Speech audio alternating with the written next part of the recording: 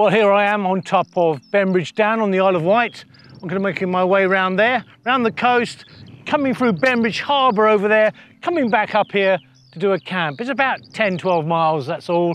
And the sun is actually coming out, so let's get going.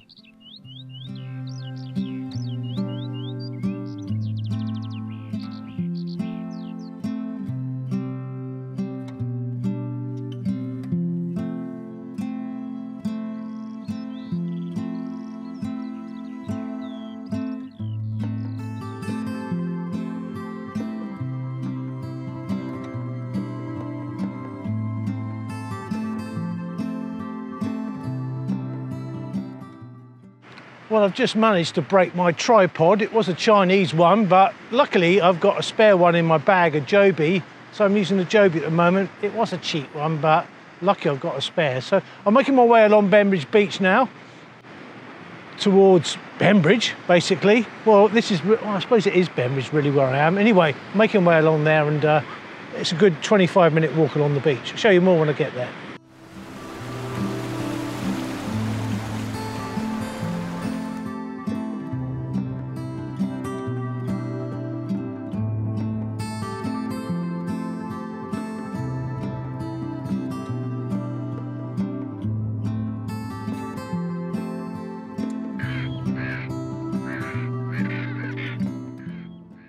There's some lovely beach huts down here, but they're doomed to go one way into the sea because the coast is eroding very, very fast here.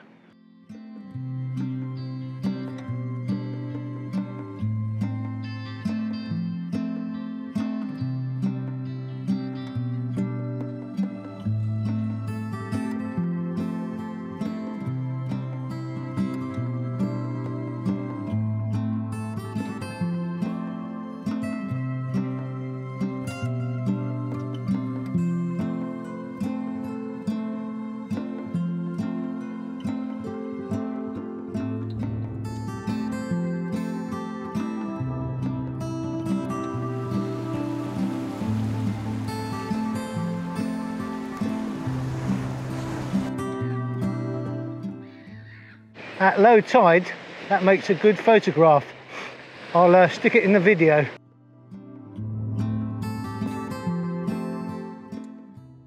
That is Bembridge Lifeboat Station.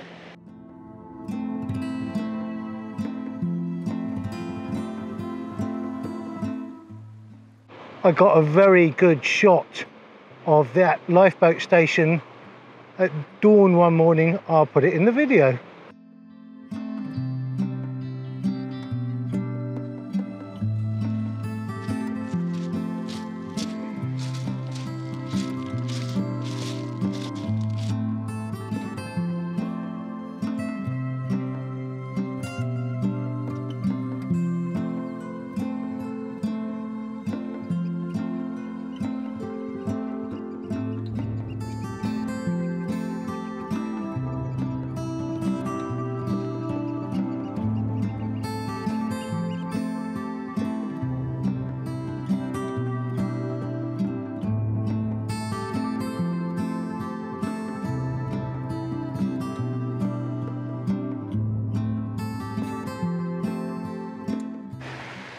That sea fort there is St Helens Fort, and they're known as Palmerston Follies. There's 4 forts. I think that's St Helens Fort, as I said.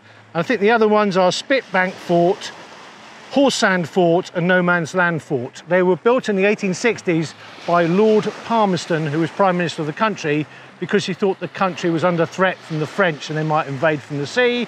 So to protect Portsmouth, he built those forts.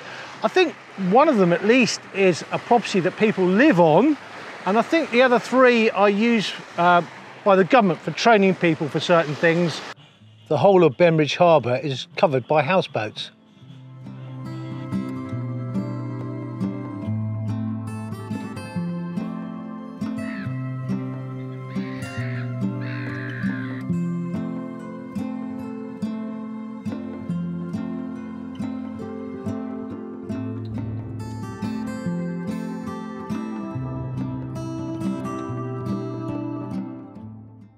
I think I've bitten off a bit more than I can chew today, walk-wise, so I'm really having to get a leg on This is Bembridge Windmill, built in 1747, owned by the National Trust, and it's the only windmill on the Isle of Wight.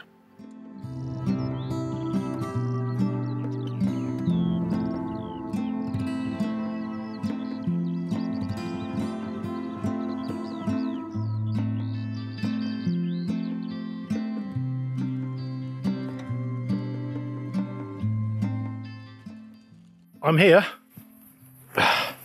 That's my tent. Now I will put the location down there. Well, I'm listening to a bit of music. Eric Clapton, I Shot the Sheriff. I've toned it down a bit for you, but yeah, quite happy. So see you in the morning. Well, I had a good night. I slept right through. Really nice. There's my tent. The sea is that way. This is a disused quarry or marl pit I've used before, so you know, time ran out, so I decided to come here. I was going to find somewhere different, but yeah, I thought it was going to rain, and it got dark quite quickly.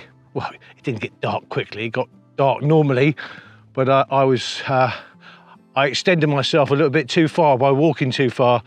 And then I realised I couldn't find a camping spot where I wanted to go, so I had to sort of turn back on myself and come back here. But I had a really good day yesterday.